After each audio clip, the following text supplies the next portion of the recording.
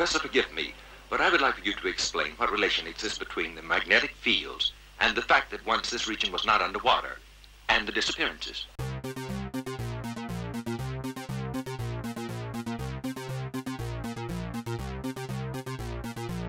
The only explanation that's logical is the existence of strong magnetic fields. On the other hand, what we've seen proves without a doubt that these grottos were once on the surface. Yes, but how do you explain it, Peters?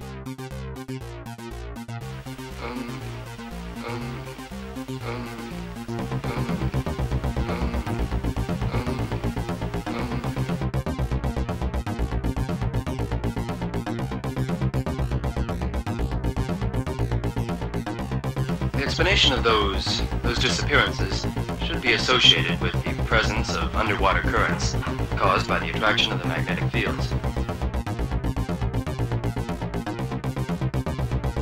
In spite of common sense telling me otherwise, I hope that you'll be able to prove that what you say is true. In the future, that which now seems impossible will be normal. So it seems that it's evident that the cause of the phenomenon, no unknown factor exists.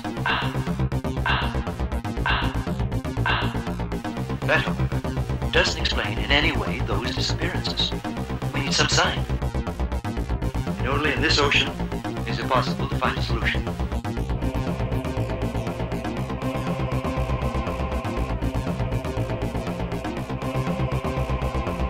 Would it be possible, Professor, for you to be more precise? Well, according to Valentine's theory, there exist forces from outer space situated below the seas. According to Einstein, these unidentified objects are a kind of spaceship which existed on our planet millions of years ago and are now trying to return, carrying out pathetic kidnappings. Unifying these two theories, I've come to the conclusion that these disappearances are due to the workings of extra-human intelligences, and that they work hidden in the depths of the seas.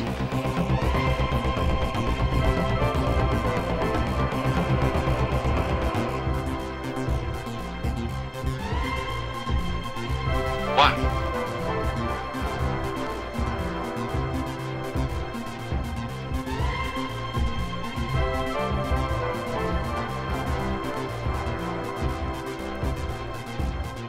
And if that is the case, all of our ignorance is directly to be blamed on those space creatures, and all of our difficulties come straight from them.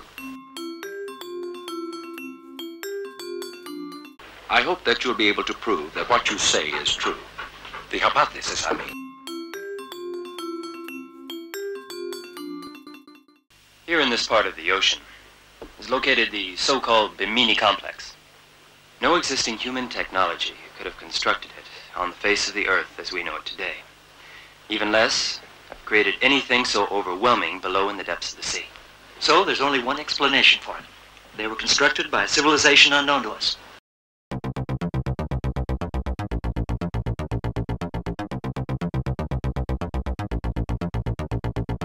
John Spencer sustains, however, that other beings from outer space visit us periodically on this planet.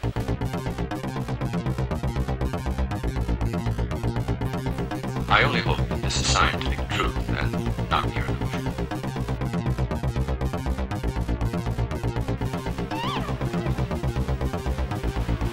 Seems like the old guy's afraid. It's fear produced by ignorance.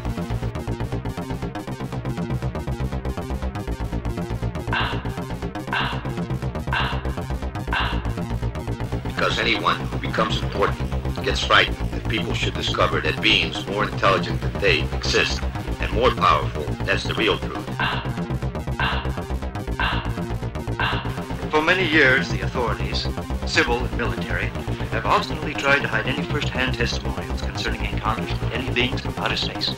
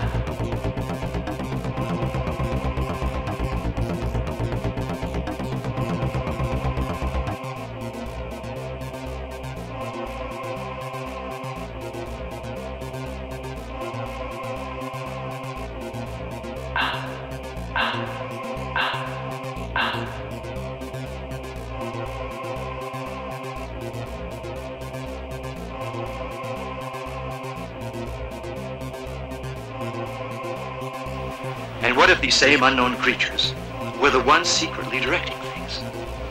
They would be able to stop the circulation of any kind of news.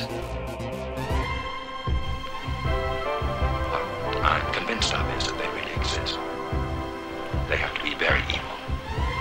No, not exactly. You lost a daughter, and that's undoubtedly the reason you think like that. But you're wrong. My opinion is just the opposite. I really believe that those creatures are profoundly human. What is that? Phosphorescent radar. Looks like we're getting ready for a storm some miles to the north, and there's been a strong electrical disturbance. No. It wasn't lightning. It's the souls of the dead living in the depths.